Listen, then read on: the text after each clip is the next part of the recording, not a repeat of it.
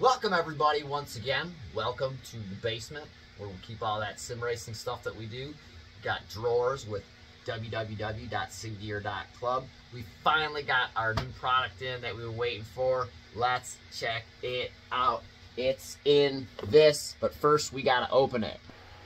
Alright, so the new product we were waiting for, it's another adapter from Sim Racing Machines. They call this one the 5.2X. So while I'm opening it, I'll tell you what's special about this one. You're looking at our desk mat and beer koozies that it's sitting on. And part of what makes it special involves that car, and it involves functionality for this PBME. So let's open it and find out if it's cool or not. Alright, so dude likes peanuts. There's our invoice.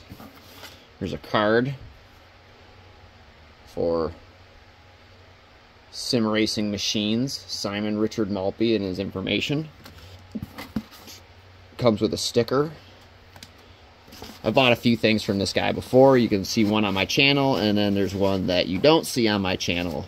So this one here, once we get it out of that stuff, get it on the box, is the 5.2X conversion kit. Version 5.21. Use Fanatec drivers. Huh, that's interesting. Wonder what that means. I'll have to check the instructions later on. But big old cable. Not much here. Some screws, jumper cable, and this is our USB portion here. So this is going to plug into, well, I don't know, I'm going to say it's going to plug into here, and then this is going to plug into your wheel somewhere. You'll have to find the instructions, which are probably online, and then but this is a look at it. This is the black version. So you can see here it's got branding on it. It adapts to the specific bolt pattern for the new wheels. As you can see here, just like on this one right here. Sorry, it's got a little thing on there, but then you'll remove the quick release, put this on, and then there'll be obviously some connections to be made underneath the button module, so you'll probably have to disassemble the wheel and then put it back together with this in play. Check your instructions. Always make sure that you have the right equipment. I'll be honest with you, I had purchased the 6X thinking it would make this wheel work, but really it's just for club sport wheels.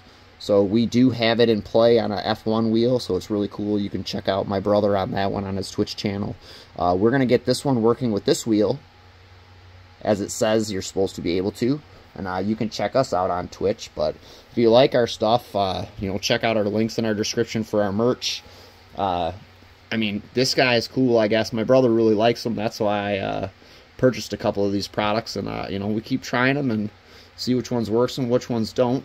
And this one looks cool and promising, so hopefully it works out. If you like this video, give it a thumbs up. If you have any questions, like I said, check us out Saturdays and Sundays on Twitch, and various other days too. And we'll get to any questions and comments as soon as we can. Thanks for watching.